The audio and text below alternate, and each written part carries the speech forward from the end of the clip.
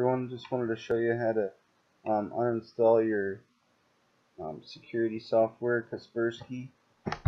If you're getting that Kaspersky pop-up and you no longer want your Kaspersky because you feel like you don't have any problems on your PC with viruses, or you feel secure with Windows Defender on Windows 10, then the way you would go about uninstalling it is it's a little bit more tricky on Windows 10, but basically you go down to the Windows and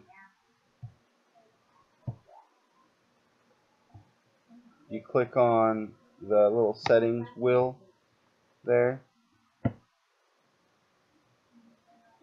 and that takes you to this screen. Then you just go over to apps. It says uninstall here, so that takes you into the apps. Then from apps you can go to here,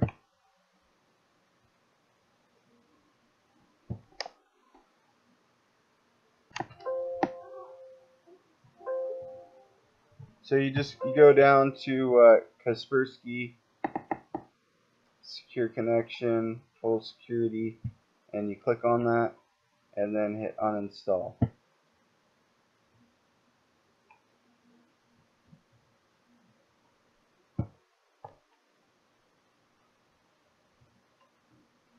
Okay, it says you can either fully remove the application data or save some of the data. I don't need to save any of this. So, ready to uninstall.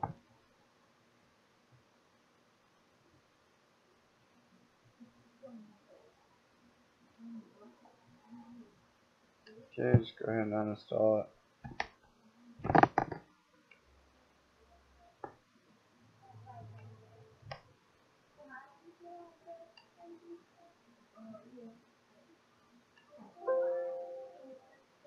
Okay, now you have to restart your computer.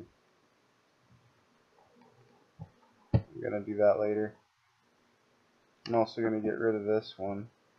You can just right click on it, or you can just highlight it and go here, but I right clicked on it, so I'm going to go uninstall.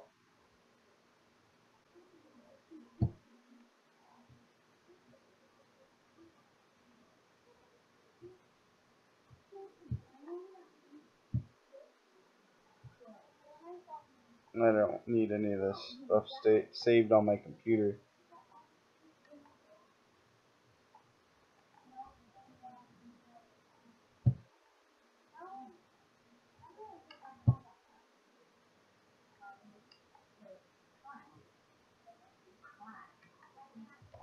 See, because it's not a registered program anymore anyway, I haven't re-upped the license, so there's no need for it to be running in the background, slowing down my computer.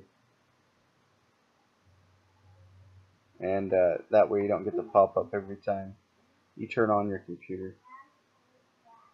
Like I said, as long as you feel good about the programs that you're downloading and you're not doing anything illegal, then you may be okay with the Windows 10 Defender that comes stock on there. Then I also like to use Firefox for my browser.